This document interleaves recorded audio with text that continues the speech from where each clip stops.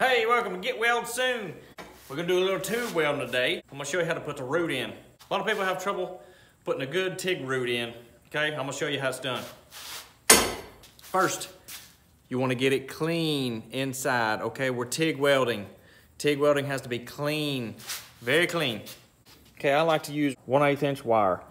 So I like to fit it up just so it'll slide freely through there. That's where you want it. When you tack it, it's gonna draw a little bit, and then I'll show you. Don't be putting no giant tacks in there. 1/4 inch, okay? Flip it over to the opposite side and make sure it didn't draw up on you. If it did, just open it up just a little bit, because you can bend that tack just a little. Open it up. We don't want it drawing up too much yet.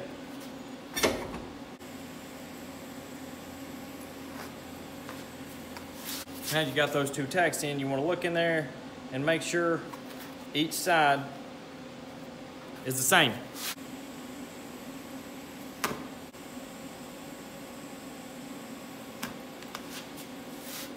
Got them all tacked up. Now look inside and make sure they're good. Here's a little shot from the inside of one of my tacks. Show you what it should look like. A little bit of push through. The walls are melted down. Didn't leave any bevel lines on there. So here's the deal. This is the easiest way to learn, okay? I like doing this.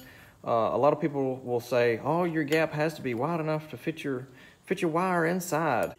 If you get it that big when you're trying to learn, well, then you have nothing to rest your wire on, really, okay? It's just sitting there in an open gap.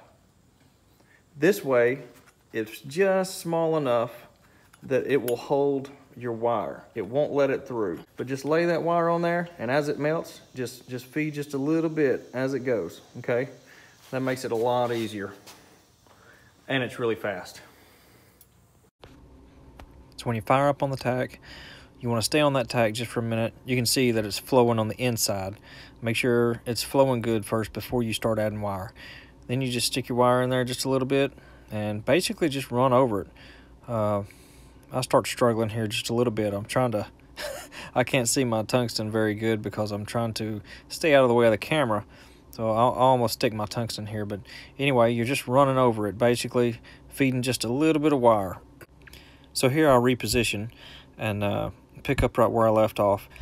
Heat it up good, and then I start adding wire. Coming on up, just running over it, feeding just a little bit of wire. And right here I'm about to tie in. See, I leave a little hole. You want to get it good and hot and add a little wire in there. And then just go up slow. That way it ties in really good to that tack. I didn't feather the tacks or anything. It's a good idea to do that to ensure a good fusion. But anyway, just go up slow and watch right here. You can see the tack move right there. You see it? You can see it shift. That means it's definitely breaking down and flowing even on the inside. Now here it is starting from that side tack and bring it the rest of the way up all the way to the top. I just changed camera positions. Same thing, just heat it up and before you start adding wire, and then bring it on up. Add just a little bit at a time. Whoop, a little slip there. It happens. And right here I'm about to tie in. You want to heat it up real good and add just a little bit of wire. And make sure it flows together good. Make sure it looks good on the inside. That's the important part, the inside of the root. When you pull out, drag out slowly to prevent fish eyes. Then you just do the exact same thing on the opposite side to finish it up. So this is after I completed the root.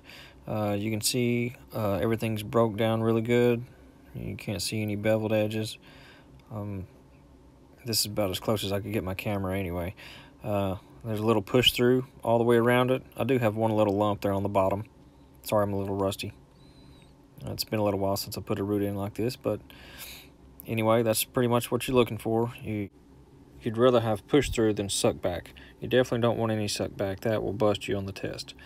And the little lump I got at the bottom there, it was definitely less than 1/8 of an inch. 1/8 of an inch is normally the max you can have on the inside of the root.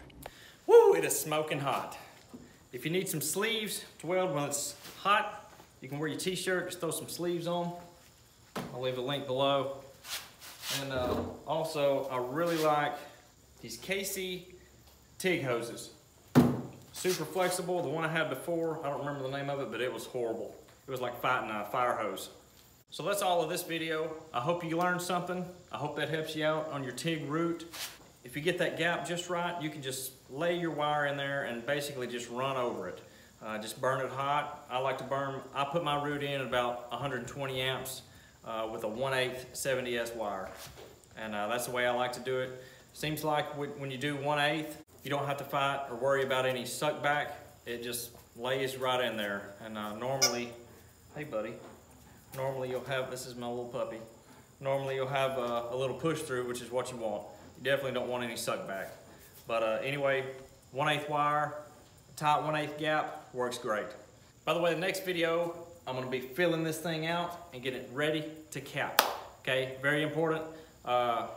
If you're trying to cap over a bunch of mountains, it's probably not gonna look very slick. So I'm gonna show you how to get it nice and smooth and even around. Okay,